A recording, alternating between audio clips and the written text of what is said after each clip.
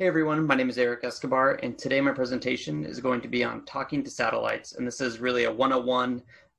You've never tried it before, you don't even know where to begin.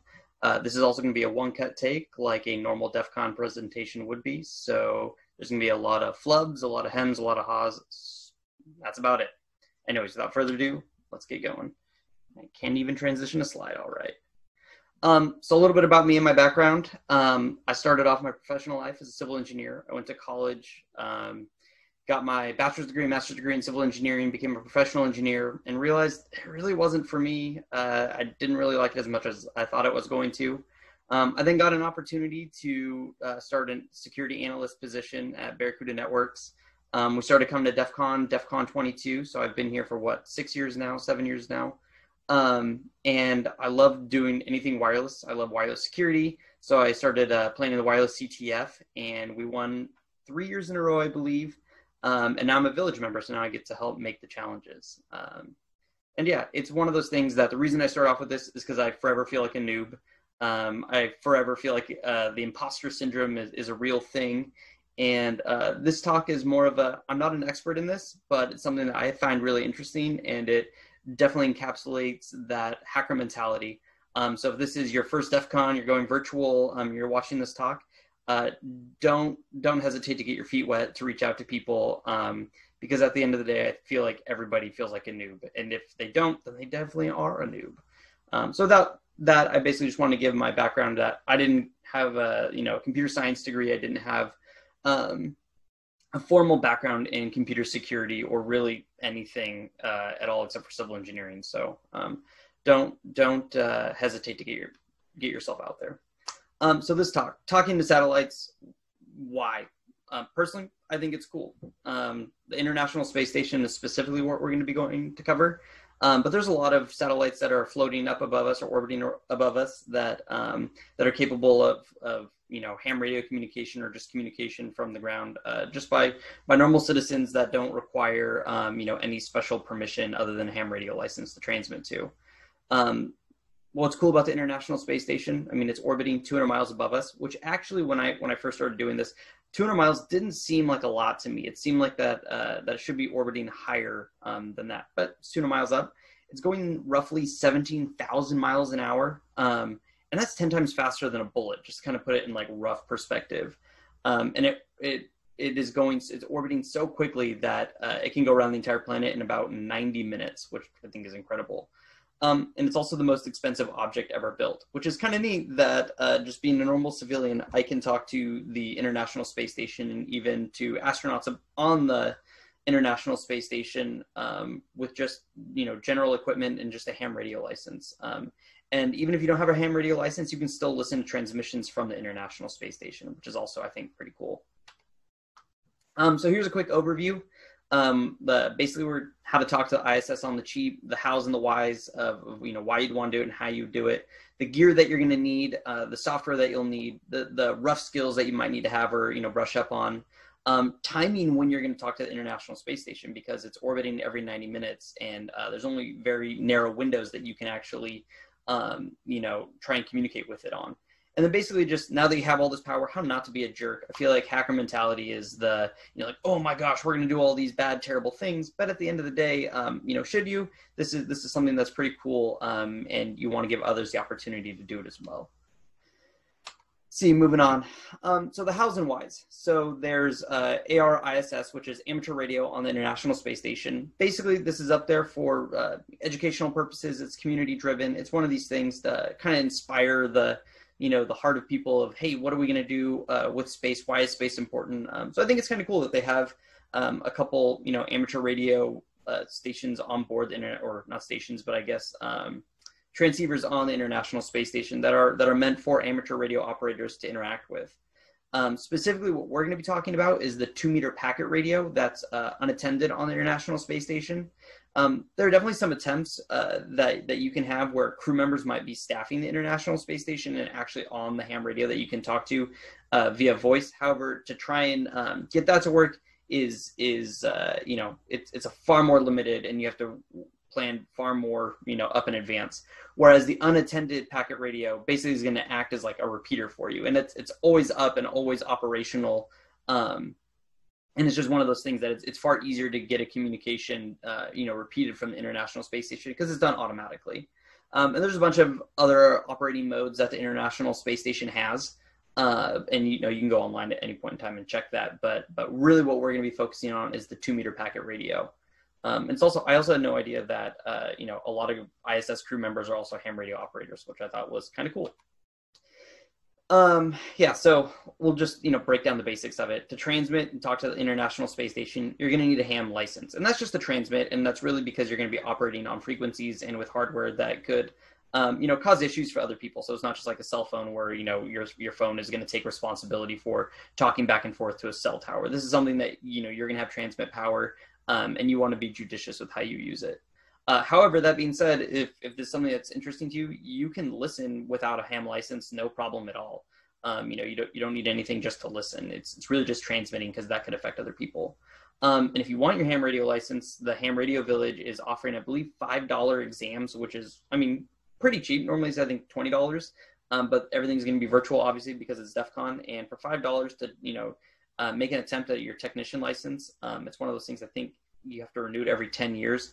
I definitely recommend checking it out. It's definitely a great opportunity.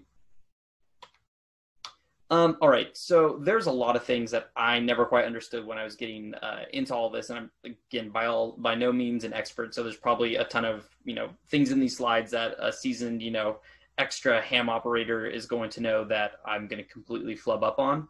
But I basically this is something that, whenever I looked at this, I would always kind of say, oh my gosh, I don't even know what all of this garbage means. So when people always said 2-meter band, I had no idea what the heck is a 2-meter band, FM, 1200 BPS, packet radio, all that stuff just sounded like gibberish to me initially. And I really wish that somebody would have explained it to me in layman's terms, just so I could at least get the basics and then kind of dig down from there, or at least kind of get my feet wet. So if you look at that small little equation on the right-hand side of your screen, you're going to see it's C equals, I think that's lambda, and then whatever the new, I don't even know the Greek symbols, right? But at the end of the day, what happens is C is the speed of light. So if you divide that by your frequency, which is a megahertz is a million hertz, so a million cycles per second. So, you can think of Wi-Fi as 2.4 gigahertz, or 5.8 gigahertz, just kind of put that in perspective. So if you divide the speed of light by the megahertz of the frequency you're transmitting on, you divide those two and you get 2 meters. That's, kind of how the math works out. And so when people say like, oh, it's on the 2-meter band, well, that's the same thing as saying it's about, 144 megahertz-ish. And I think the 2-meter band's anywhere from 144 to 148 megahertz. But that's what people are talking about. So 70 centimeters, you can do the same, the same math and figure out that it's, about 460 megahertz, I think, of off the top of my head. And that's also considered VHF. So you'll hear VHF, 2-meter, and 144 megahertz. Those are all kind of in the same ballpark. And that's just one of those things. You'll hear those terms thrown around a lot, and I had no idea what they meant. So I figured it would be helpful to kind of throw out a slide and explain that briefly when somebody says I'm operating on the 2-meter band. Oh, okay, that means 144 megahertz ish. And that's also considered VHF, very high frequency. So the next part of that, what is FM? You probably have heard of AM, FM radio in your car. AM is amplitude modulation, so you can see the little graphic on the bottom right of the screen. That's where the wave is actually modulated up and down. So you can kind of think of this waves in a pond. If you throw a rock in and there's a big splash, those waves are going to be bigger, and that's going to be amplitude. There's the varying amplitude there. Whereas FM is how close those waves are, in a ring, in a circle. Sorry, I'm using my hands a lot. I don't probably look like a magician. But basically you're stretching like a slinky, FM waves. You're modulating the frequency, how fast it goes. So, there's AM, FM. So we're looking at 2-meter band, FM. So it's frequency modulated. And this is typically not something that you're going to have to worry about. It's lower level stuff that the radio is going to take care of, but it's just good to know because I didn't know it when I started out. 1200 BPS. So it's baud, not bits. If you mess this up, the internet's going to murder you because you're, technically wrong. I always thought that baud and bits were exactly the same. And it wasn't until I dug into it that I actually realized, they can be different. So you can think of a baud as like a signal interval or like a pulse. And in the early days, I guess, I don't know, I wasn't around during the early days, But early modems would do 1 bit per baud, so it would basically just be 1 baud and 1 bit were the same. So 1200 bits and 1200 baud were the same exact thing. However, now there's craftiness in there that allows you to transmit at a higher bit rate with the same level of baud rate. So if you can transmit 8 bits in a single baud pulse, that should come out to 9600 bits per second, even though your baud rate is only 1200. I don't really know. Again, it's one of these things that's just what APRS or the packet radio service uses. The software takes care of it all for you. You don't have to worry about it, but it is helpful to know so that the internet doesn't murder you.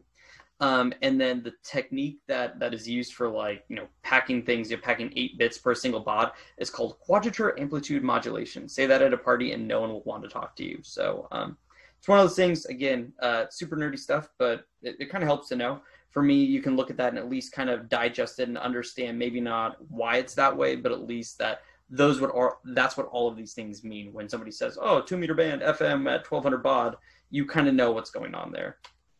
And then packet radio, I guess to me this wasn't any news, but it's packetized data, right? And so that's one of those things where instead of it just being a continuous flood of data, all the data comes in packets. And especially for for APRS, it uses the AX25, which includes your call sign. And I believe for FCC requirements, you need to transmit your call sign anytime that you're going to transmit, power out into the atmosphere. And so this basically satisfies that. But yeah, data comes in packets, and what happens is, say you have like a small walkie-talkie, or not walkie-talkie, but a small handheld radio. If you were to transmit on that small radio, what's going to happen there is it is going to get sent out, at not a very far distance. And so the goal of the packet radio service, or I think it's packet reporting system, I can read my slides, is basically to repeat that information out farther. So your handheld, radio is going to only make a certain distance. Hopefully it gets far enough away that that it can reach a larger repeater that's then going to take your message and repeat it. And the way that APRS works, I think I have this in my next slide, maybe not, but the way that essentially works is you can select how far out you want that message to be repeated. So if you're, say, out in the sticks and there's not a whole lot of repeaters out there, you might want to set a wider setting, or like a time to live, if you're familiar with internet lingo, that basically says, hey, repeat this out this many hops. And the whole goal of this is essentially to reach what's called an eye gate. And an eye gate will take your packet radio, take your transmission and put it on the public internet. So that way, anybody in the world then can now look at it, or, any other, if you have a program written or something like that, you can digest that information and see where it's coming from anywhere in the world. So APRS was created by somebody, his name is Bob Brun. I don't know how to say his last name. It's Bob. Bob created it, I believe in 1973-ish. And if you look at this image of the world, every continent-ish, or every region of the world has a slightly different frequency that it transmits APRS on, and those are all in megahertz. So you can see anywhere in the United States, if you're, which is where I am at least, it's going to be transmitted on 144.390 megahertz is the frequency that everything is going to share. The kind of bummer part about that is that because we're all using, when I say we ham operators, if we're all transmitting 144.390 megahertz, well, your transmission will interrupt somebody else's transmission. So there's a lot of room for collision, especially when you figure that every time you transmit a message, what's going to happen is that's going to be repeated by any number of other larger repeaters. So there's a lot of potential congestion in there. So it's one of those things that you don't always want to transmit your message as far as it will possibly go. You just want to get it as far as you need to go to kind of be respectful of the space. And again, I'm breaking all this down because you'll see why it's important when it comes to the ISS later on. So automatic packet reporting system, that's what APR stands for. A lot of times what people will do is ham operators will have little tracking beacon devices that have a GPS unit on there, and they will beacon out a location at a set interval. It could be 10 minutes, could be 1 minute, whatever their specified interval is. and they will beacon from the small transmitter to larger repeaters with the intent of getting online. And this is useful if you're somewhere where there's not cell coverage, or this was invented before cell phones ever existed, like I guess like as ubiquitous as they are now. And so it was a great way to track things. It's a great way to track. You can put them in your car, put them in a boat, put them in a plane. People have used them for hot air balloons, and just all sorts of things where maybe cell coverage isn't going to fit. This is a great way to track assets, really. So you can see from this little image there, this is kind of like the traditional, what people think of when they hear APRS or, packet radio. They think of a radio that actually transmits the signal. They think of, there's a little device, I think it's called a terminal node controller, TNC, which basically takes your GPS data and any message data or any other additional data, and it basically makes that into an audio format. It encodes it into an audio format that then is transmitted out by your radio. So that's kind of the traditional way that this looks. However, things have changed now since everybody has cell phones. So you could do a couple things here. So instead of having, a device that has to have onboard GPS and it has to have an additional piece of GPS information and an additional computer and additional encoder and all this different stuff, instead of what you're going to have here is you can have a Raspberry Pi that does it, or you could just have a phone that automatically has GPS on board, automatically has the audio cable on board, and basically you hook up an audio cable or a sound card if you're using a Raspberry Pi. To a radio. I chose Baofeng. People love and hate these types of radios, but I like mine personally.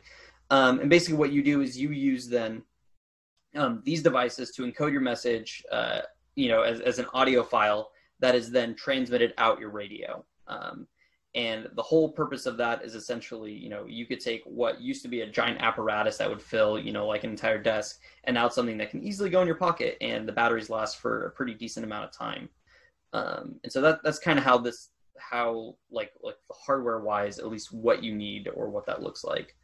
The next part, at least when I was starting out looking at this, I thought that, man, I must need a ton of power in order to transmit to the International Space Station. Like, it must just be crazy amounts of power. I'm probably going to dim the lights in my house trying to get the signal that far away. But really, it's incredibly low. I've heard that people have done it on as low as a single watt, but a 5 watts that comes on your standard Baofeng radio is more than enough to transmit to the International Space Station. And really, when you think about it, that's less power than what your phone charger puts out, which I thought was pretty interesting, that you could transmit up to something orbiting up in upper atmosphere or low Earth orbit for just 5 watts. It just seems kind of crazy that there's that I can get that far, I guess. So this kind of is a better way to show what I was trying to explain, is that there's a little tracker. You can see that, I think that I forget what the name of that tracker is, but basically it's a super small tracker. I think it's about $100 that, will beacon out, I believe, 1 watt at a pre-described interval with GPS and everything on board. And the whole goal of it is that little transmitter may not be able to get very far. But the whole point of it is that you're trying to reach a single digipeater, and these digipeaters are set up by their ham radio operators. And if there's not one in your area, it's one of those things that'd be kind of cool to set one up, just to spread the net of APRS far and wide. But essentially, the whole goal is for that little tracking device, or any other end node that you maybe have in your pocket or whatever, to transmit to a higher powered digipeater, or repeater that digitally repeats it, with the express purpose of really trying to get it to a larger gateway. And the gateway, in this case, is an iGate, and an iGate can then connect it to the internet. The nice part about that is that once it's connected to the internet, there are websites like aprs.fi, which will aggregate all of this data globally, so you can look around and see all the devices that are transmitting out and about in the world. And you can look at the other side of the world and just see all the devices that are out there. And there's weather stations, there's hot air balloons, a lot of cars, boats, planes, you name it. There's a lot of devices that are tracked, on APRS, and it's kind of neat to be able to see where all these devices are out on the internet. So that was a full big explanation of APRS, and why it matters is that the ISS has one of these digipeaters on board, which at the end of the day is kind of neat, because you figure normally you would try and reach a digipeater that is going to be, say, on a mountaintop nearby. But really, if you can transmit to the International Space Station and have it repeat your signal, so digipede your message, Well, now you can be received on a huge, far and wide area down below, because the International Space Station has a great vantage point on the rest of the planet. So what's kind of neat is I think I've gotten up to 800 or 1,000 miles from how far I've heard somebody else transmit from. And likewise, normally to transmit a message that far to 1,000 miles, you would need a decent amount of power, a great vantage point, and everything would need to be kind of go right to transmit on especially VHF or the 2-meter band that far. Whereas now with the International Space Station, because of its vantage point in space and clear line of sight down to the Earth, you can transmit your message really far. Which I just think is really cool that the most expensive object that that's ever been built, that we have the capability as amateurs to be able to transmit and relay a message off of it. I just think it's kind of neat. Yeah, so this is a website. If you go to ariss.net, it looks like what a website would look like if I made it. The graphics aren't crazy, but at the end of the day, it's really cool in that it aggregates all of the stations that heard the ISS and have transmitted to the International Space Station. So again, you don't need any hardware at all. If you have a phone, you can pull up ariss.net and basically just see, oh, what stations around me have heard the International Space Station? Where is the International Space Station? What messages are coming off the International Space Station? Again, because the whole point of it, or maybe not the whole point of APRS, but at least a takeaway of APRS is that if that information all gets aggregated online, you can see it from anywhere in the world, which I think, again, is kind of neat. So let's talk about the hardware. I have made the horrific mistake in the past of trying to post links to hardware on, my slides, and then, I find a better price somewhere, or I find, oh, it's not there anymore. So what I'm going to try and do this time is, if you want to look at the hardware, I'm going to try and keep an up-to-date list at github.com. Again, you can see the link right there. And the whole purpose of that is so that I can update this list and find better prices or whatever, because things change, and, there are better spots, to potentially get some stuff at. So again, this is kind of my go-to hardware, which again, if you look at it, it's pretty darn cheap. You're looking at $35, $20, $10, $8. You're looking at under $100 to be able to transmit a signal to the ham radio, to the International Space Station, which again, for that price and the skill requirement and just being an amateur and a civilian, I think is pretty cool. Baofeng radio, this is a cheap Chinese radio.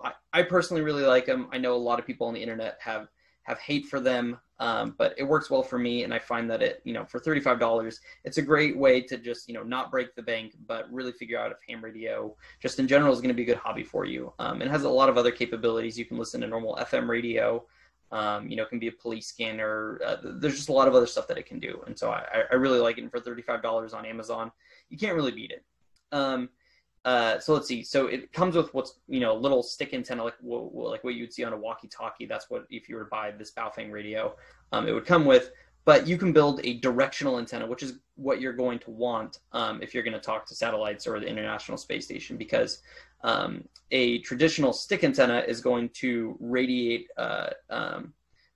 its signal out kind of like a donut. So if you were to hold it like thumbs up, so the antenna sticking up, it's going to radiate out like a donut. And I should probably have a slide in there that has, these radiation patterns. But really what you want is a directional antenna that kind of focuses that beam more like a flashlight, into the general spot in the sky where you're trying to focus all of your energy. And so for $10, $20, you can really build your own antenna, which I think is even cooler.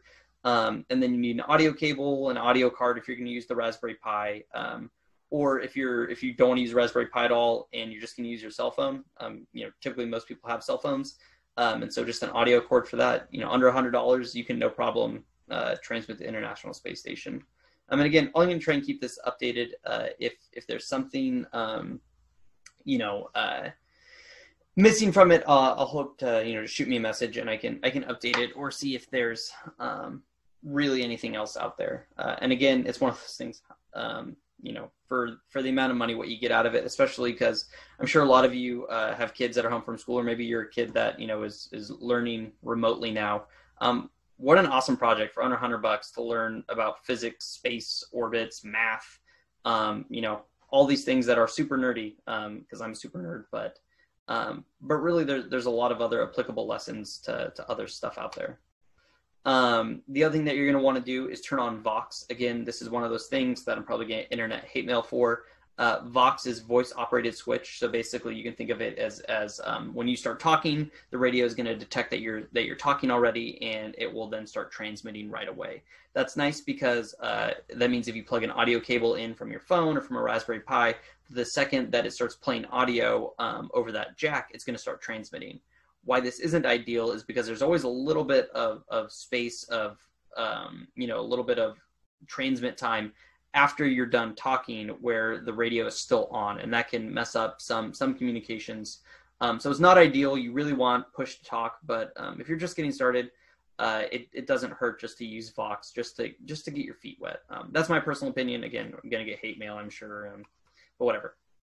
So I own an Aero directional antenna from. It's very similar to the one that's in that image right there. It's like $150, which is more than the entire cost of the project. And if ham radio is potentially something you're not going to get into, are you going to want to buy some giant antenna? I don't really know. Personally, I have one because it's something that I really enjoy. However, it's $150 and it's pretty steep. Or you could build your own. And this is one of those things that I was just, checking stuff out online, and I saw that somebody had built their own directional Yagi antenna for like $10 in like PVC parts and like a measuring tape, which is like perfect because I build everything with Raspberry Pis in PVC anyway, so I had a lot of that basically just lying around. And a measuring tape, which funnily enough I didn't even think about it, but I guess it's measuring tapes are steel, and so as long as you basically sand off the tips of your antenna to solder your cables to, it's one of those things that, oh wow, that's kind of neat. Like you can make an antenna out of a steel measuring tape, and it folds up nicely too, which is the added benefit. I'll have a link to this on that GitHub page that I mentioned, but if you just want to Google it right now while you're watching this, if you just do Legios, I don't know how you say it, that's how you say it, but that's how I say it. And then Yagi, all the instructions, the build list, everything. I'm not going to go over all the super details or my time lapse of me building mine, because it's not really necessary at all. Just go online, look at it.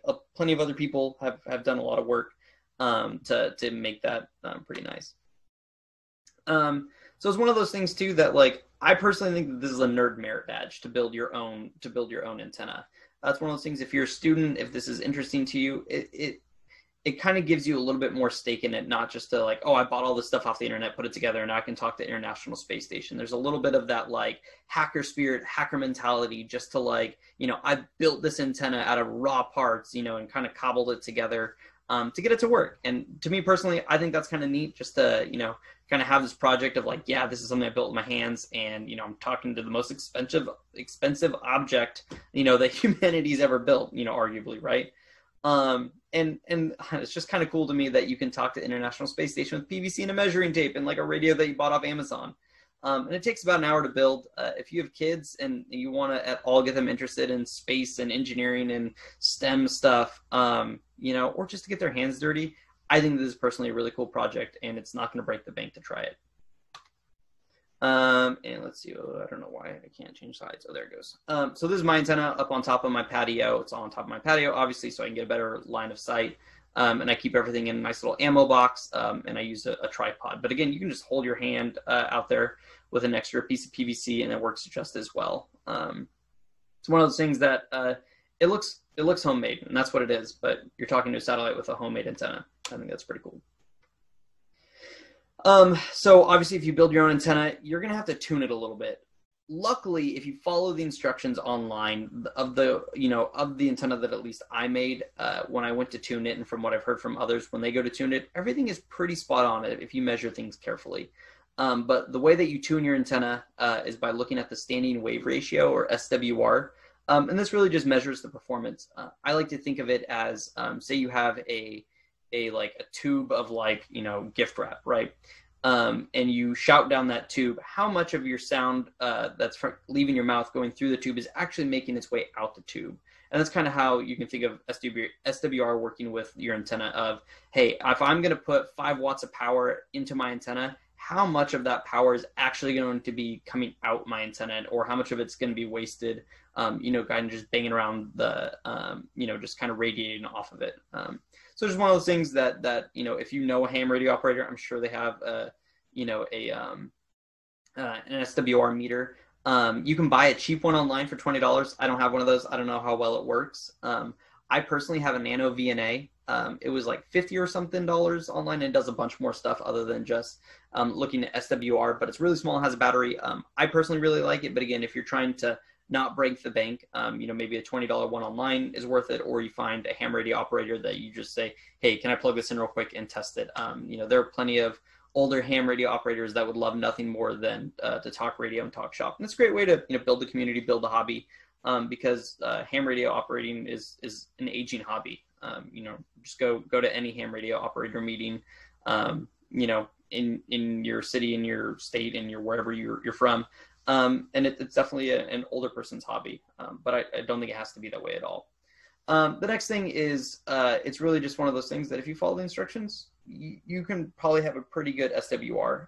And again, I think mine when I did it was 1.3 to 1, which I think perfect SWR is 1 to 1. To me, this is just magic. I don't really understand how it works.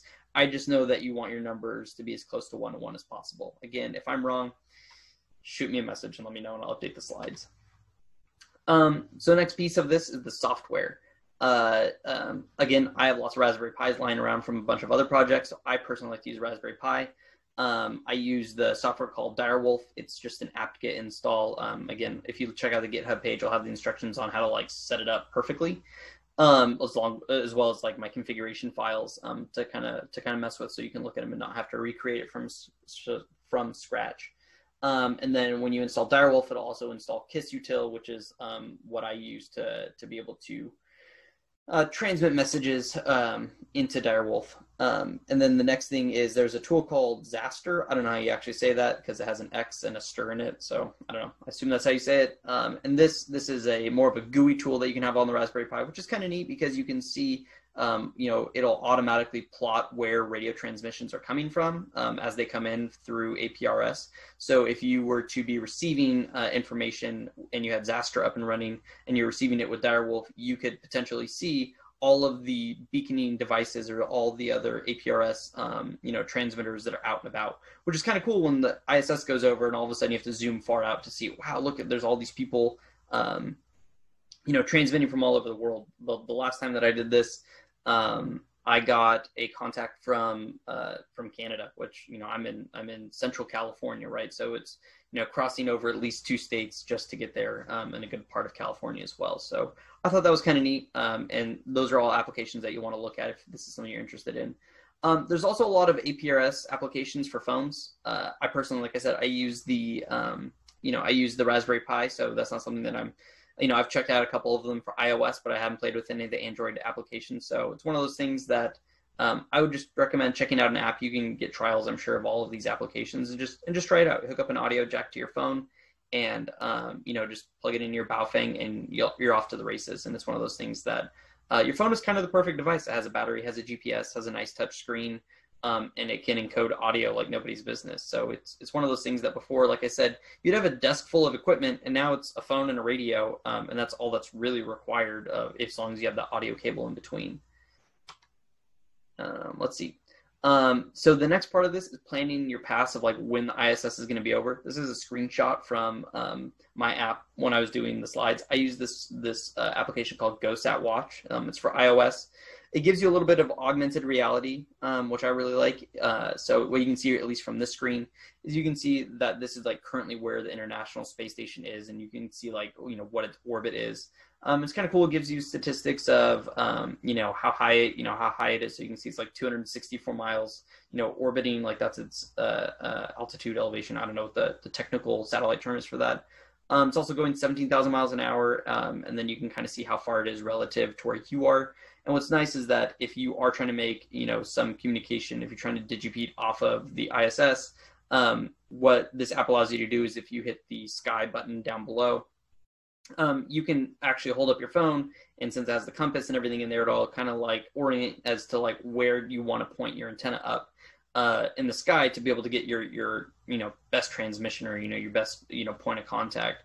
And it gives you live stats. It'll notify you on good passes, and then you can, based upon where you are, you can see all the different times of day or night when the ISS is going to come. And then it also does a ton of other satellites.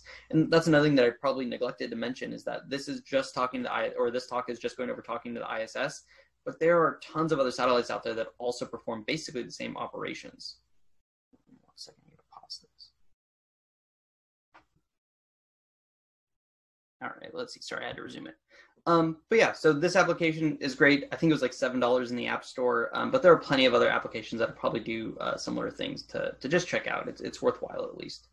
And the other thing too that again I really like about this is that it'll notify you, and you can point this app up and you can see like where in the sky it is, and that matters for a couple of reasons, which I'll go over here in a second. So when you're planning your pass, you also have to take into effect the Doppler effect. I really like I'm not sure if anybody's seen Big Bang Theory. I'm sure plenty of you have. Sheldon's costume of the Doppler effect. I just had to throw it in there. But you've all heard the Doppler effect before. It's, if an ambulance or police car is going by you, you can see the little graphic down below. If it's going away from you, the sound will appear, slower because it's a lower, longer wavelength. And as the car's approaching you, it'll be higher pitch because it's a smaller wavelength relative to the object that's traveling. And because the International Space Station is traveling at 17,000 miles an hour relative to where you are on the planet, it's actually having the frequency, its frequency that's on board is Doppler shifting. So when it's coming by you, it's going to be at a higher frequency, so it's going to be 145.825 megahertz plus 3.5 kilohertz. And then as it's leaving, so as it's going away from you, it's going to be a longer wavelength. I hope I did that right. If not, again, whatever, you understand. That depending on where you are situated on the planet and where the International Space Station is either approaching or leaving you, it's going to change slightly the frequency that you're going to have to tune your radio to. Personally, what I do for this is I try and find a pass when the International Space Station is as far overhead as possible, or as close to overhead as possible, because then there will be no Doppler shift that I really have to take into account. And again, a single pass is about 5 minutes, so you don't have a lot of time to really fiddle with your radio and try and readjust or do anything like that. So this is one of those things to take into account, to try and find a pass where the International Space Station is coming as close to overhead as possible. And you can go Google this online. You don't even need an app for it. But I personally found that having the app makes it easier to make more longer distance communications, because if the International Space Station is directly above you and you're sending a signal to it, well, it's going to radiate that, or it's going to digibeat that signal right below you. So you're not going to get a contact that's going to be far away necessarily, or at least as far as you can possibly get it. The optimal kind of thing, if you're looking to try and transmit your signal as far as possible, would be to kind of hit the edge of the International Space Station and then have it transmit at a farther area away from you. Again, it's one of those things, you can see, I'll go back a couple slides, you can see the size of the area that the International Space Station covers. So at any given point, you can hit, that's a large portion, of whatever that landmass is, Asia and Europe. And then if that were to fly over the United States, it covers a good portion. And when it flies over California, you can hit Idaho, Colorado, again, depending on whatever its orbit is. Okay, so this was the hardest part for me, is finding out how to actually send a message. I didn't think it would be as difficult as it was. But again, I was using a Raspberry Pi and I was trying to do everything on command line. And maybe I was making it more difficult for myself than I really needed to. But again, I could have used my phone, have it been easier, but but again, with some of the plans that I have going forward, I'd rather do this kind of more in an automated fashion. So I use Screen, you can use tmux, you can use multiple PuTTY sessions, or whatever you want to connect to your Raspberry Pi. But essentially, I had 3 separate screens for my Raspberry Pi. I had Direwolf that ran my Direwolf configuration. That's what -C is. -T is to not do any color on the output of when Direwolf runs. I have the KissUtil, which is installed when you install Direwolf, and basically I have the folder RX and the folder TX that, if anything I receive will go into the RX folder, anything that I transmit will go into the TX folder. And so that's kind of nice because I can just drop text files in there, and then the KissUtil and Direwolf will take care of converting that to audio and then transmitting it out, which is awesome, because then at that point you can script up whatever you want. You can do things in an automated manner or manually. But again, you only have 5 minutes or so that you're trying to communicate with the International Space Station, and then even more of a narrow window when it's directly above you or when it's kind of prime time. And you don't want to necessarily, you want to have everything set up in such a way to where you can send out a single message per pass, or maybe just a handful of messages per pass, because there are other people also trying to communicate with it. And if you remember, the International Space Station is operating on a single frequency. It's operating on 145.825 megahertz, which again, I don't know if I put that in notes, but again, it'll be, you Google it, right? Like it's out there. But only one person can talk to the International Space Station at a time. So you don't want to be constantly transmitting, because then you'll prevent other people from also communicating with it. So basically what I had is on I believe every minute interval, I would have it, copy my message.txt into the transmit folder, and they would shoot that message off, or, transmit that message off, I guess I should say. And so what's kind of neat about this is that you can script it up in such a way that, if you have a program that you want to have automatically beacon something out, you can, or anything like that. Personally, I like that, but if this is just, you're just trying to make a contact, or, you're trying to, beacon some, or be digipeated off of the international, oh my gosh, I can't talk. If you want to be digipeated off the International Space Station, that's your only goal, just with your phone, you can just send the message out that way manually. You don't have to go through all this direwolf craziness. Most phone applications should be able to do it pretty darn easily. This is a sample message, so if you have a a client on here, this is one of those things that, like, this is what I use. Basically, I transmit this text in that message.txt. Again, that's my call sign. When you see my call sign, or so then you see ARISS, essentially all that means is that you want to be digipeated by the International Space Station. That's its call sign. And when you do that, you basically are just saying, hey, I want you to digipede this message to the International Space Station. And then what you have is you have my call sign again, followed by -7. And that's because it's my mobile unit. Again, not getting too deep into APRS, having that designation there, that -7 is just showing that you're mobile. And then the next, digits and numbers right there. It's kind of a weirdly encoded way that I had to Google how to do of what your current GPS coordinates are. And then after that, you can see, your message. So digipeating, DEFCON 28 Aerospace Village out to the International Space Station, which then gets relayed down to ground stations that receive that message, and then off to the greater internet. This is the folder structure. So when I run direwolf, I run it from my home directory. Direwolf config is right there, and then I have a TX and an RX folder for the messages that I'm going to send go into the TX folder, and messages that I'm going to receive come from, or get placed in the RX folder. Let's see if I can get this. All right, so some of the things going forward, I think, that are important to cover. So my goal with this is I want to automate it. I want to make some rotors, and rotors, if you're not familiar, are basically what it would allow. Rotors would allow me to change the elevation, up and down. So like if you're looking like a tripod's a great example, right? I could change the orientation 360 degrees like a compass, and then the elevation up and down. Because it would be really cool if on the Raspberry Pi you had some software that basically tracked where the International Space Station was, and anytime it was up overhead to transmit a message automatically. So that's kind of my idea of what I think would be kind of neat. So we'll see how that goes. And then I would also like to see, how far away can I hear from, or how far could I be digipeated by the International Space Station? And if you kind of think about it, out onto the horizon. So if you were out, basically to the horizon, that would be 0 degrees. But obviously there are trees, there are houses, there are all those things in the way.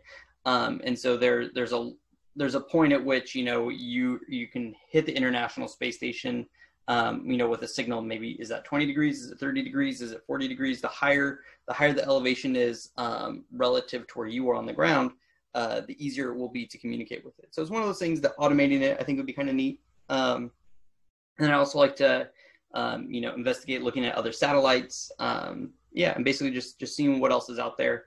A huge thank you to AMSET and ARISS.net, just because checking out that website inspired me to try and get on the board. And same thing with AMSAT. There's tons of great information there on how other people have had successful communications. And really, at the end of the day, I think this is just something that's kind of cool. The hacker mindset here of just kind of scraping and cobbling together all these things to really do something that's kind of neat to be able to transmit to the International Space Station. Not to mention too that this is how you can transmit to a lot of other satellites, and it's really kind of covers the basics in terms of what's required to talk to a satellite, right? There's a whole bunch of different satellite orbits, a whole bunch of different satellite communication protocols, frequencies, modulations, and this is just dipping your toe in the water of what's available and what's out there. And it's for honestly a pretty small budget, right? For $100, $200, you could get a really solid setup to communicate with the International Space Station with other satellites with just a ham license, just be an amateur radio operator. And if you just want to hear, if you just want to listen to what gets transmitted, you can do that without a license. And really, you can just get a Baofeng radio, your phone, and it doesn't even have to be a directional antenna at that point. If you just want to listen, you can have an omnidirectional antenna, which is basically just a longer version of the normal stick antenna that would come with the Baofeng. And again, I'll post links to everything on that GitHub page. But at the end of the day, this is a great way just to get started if it's something that you're interested in, and then from there, who knows how much farther you can level up, and what other satellite communications you can do. You can spend thousands and thousands of dollars and sink a full-time work week into all of this stuff, especially as an amateur. So it definitely helps to have a good starting point and to have a good point in time of like, this is something that I can measurably check off a list and do. And especially, again, I know that I've said it a bunch of times, but if you have kids at home, if you're a kid at home, this is a great project to really get your feet wet, and you learn a ton of different principles, from physics to radio to computers to protocols to just there's so many small lessons intertwined that I just think it's kind of one of those perfect projects to to basically figure out if it's for you, if ham radio operating is for you, to find out if chasing satellites across the sky is for you. So again, I encourage you to take a look at it. Feel free to check out the GitHub page. I'll post some of my contact information on there, along with the links to all the hardware and all the apps and all the things that I've mentioned. And yeah, hope you enjoyed the talk. See, how do I pause this thing?